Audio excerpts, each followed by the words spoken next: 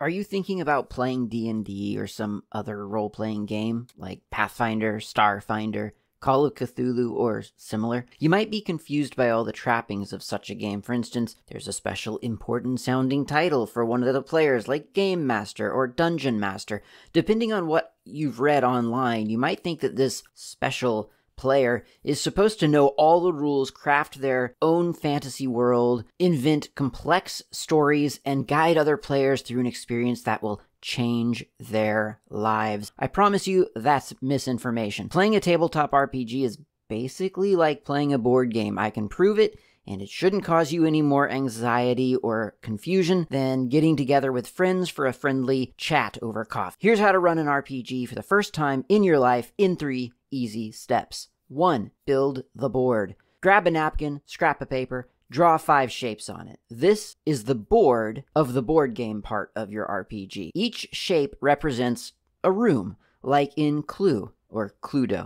Connect the rooms with lines. These are hallways. You've designed what's colloquially called a dungeon, but it doesn't have to be a literal dungeon. You can imagine it's a space station if you want to play a science fiction game, or imagine it's a castle or a haunted house or a school for witches or a creepy hospital. As Game Master, you get to decide on the setting, so think of a setting that appeals to you and jot that down on your dungeon map. If you just can't think of any ideas, then just use where you work or where you live. Draw a literal map of something that you're familiar with in real life and call it that location overrun by zombies. While you're thinking about your setting, populate it with some interesting things. For instance, maybe it's got some antique furniture or high-tech control panels or medieval torture devices. Maybe there are evil space marines roaming the halls, or scientists at work, or androids or ghosts, zombies or skeletons. Be sure to populate the first room with useful gear so player characters starting the game can grab a sword or laser gun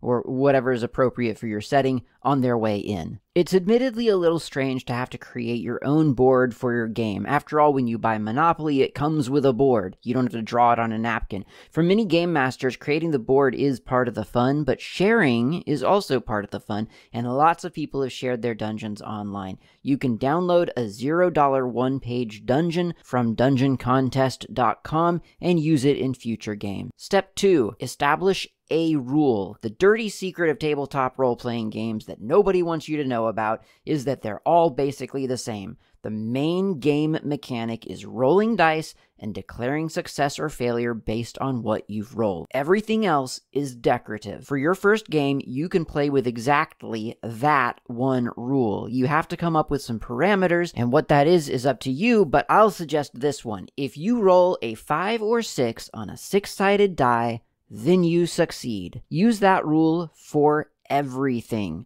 When a player wants to force open a locked door, the player rolls a 6-sided die, a d6, and succeeds on a roll of 5 or 6. When a player attacks a zombie, the player rolls a d6 and succeeds on a 5 or 6, dealing 1 point of damage. How many hits does it take to kill a zombie? You decide. You're the game master.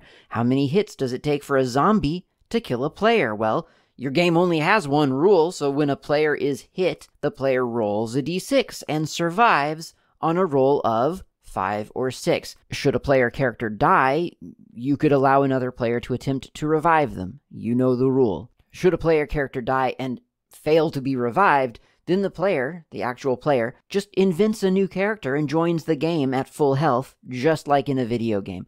This is the way of the RPG. You don't worry about rules, you make rulings. Step 3. Gather friends and play. Gather some friends, tell them up front you've never run an RPG game before, but you've decided to try. Tell them to invent a character for the setting you've prepared. The process of inventing a character for your game is exactly 1 step. Give your character a name. Now start playing. Here's what you do. First, tell the players where their characters are and what they see around them. Second, listen to the players when they tell you what they want to do. Third, tell the players the outcome based on either common sense or on the roll of a d6 of their actions. This is a loop, so just cycle through these steps. Tell the players, listen to the players, tell the players the outcome, until the players get from room 1 to room 5. Trust the system. This is how it's done.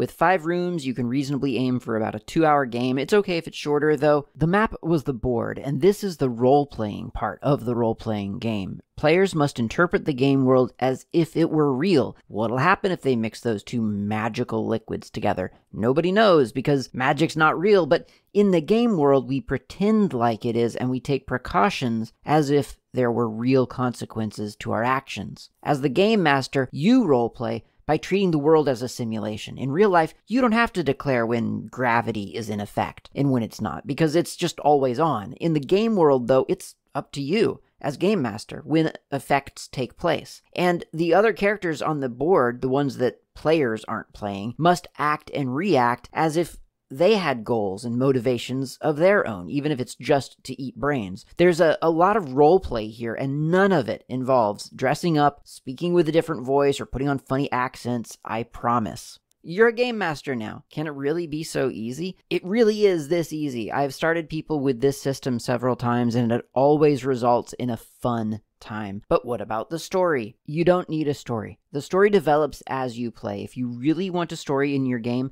have it happen around your player characters. For instance, maybe the player characters hear through a thin wall some people on the other side discussing an imminent ritual to cast an evil spell over the land. Well, the player characters may want to stop that from happening, or they may not care. It's not your place to tell the other players what to think of world events. It's your job to set up the game board, which you've done, and make rulings, which you're doing. As you play, a story forms around the player's actions. It might be a straightforward story of a group of adventurers who dash through a dungeon, killing monsters and grabbing treasure. It might be a comical story of a group of adventurers who accidentally push each other into pit traps while trying to persuade a mindless zombie to give them that fancy golden ring lodged onto one of its exposed ribs.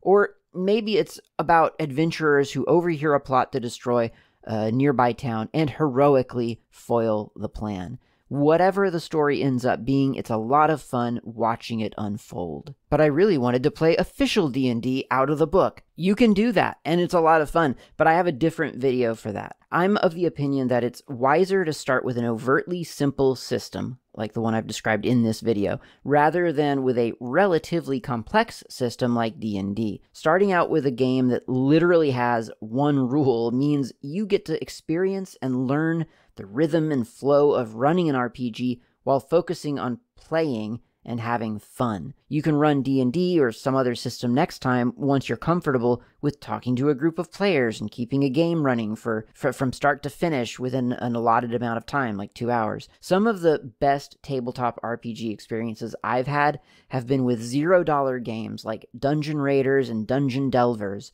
Links in the description. They also have the advantage of being really simple systems, so there aren't many rules to learn. One rule seems pretty basic. My one rule system helps you understand how rules are built and why they both do and don't matter. Rules don't matter because you can obviously play a very fun RPG with literally one rule. You can get through at least a 2-hour game by making it on-the-spot rulings only as needed, and in a pinch, nearly anything can be decided by a die roll. Rules are significant because no matter what, they start to accumulate on their own. In your game, a player will do something unexpected, I guarantee it, like buckle a sleeping giant's bootstraps together. When the giant awakens, it trips over its own feet and falls prone. Your players suggest to you that they ought to have a better chance of hitting the giant because it's lying more or less helpless on the ground. So you decide that rolls of 4, 5, and 6 are successful in this case. Then later, one of your players slips on an oil slick trap and falls prone just as a reanimated skeleton attacks. That player